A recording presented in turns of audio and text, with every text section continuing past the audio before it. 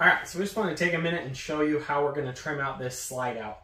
It had several layers drooping down inside here from the exterior that were just not held up tight. So I got some 2x2 roof flashing, and I simply just slid that underneath there and attached it to the aluminum with some self-drilling screws. We're going to get some sweepers that'll go underneath to kind of help prevent stuff from going underneath there. And then we will actually take this stair nose and we'll glue it on right here on the top and give us a nice clean finished look.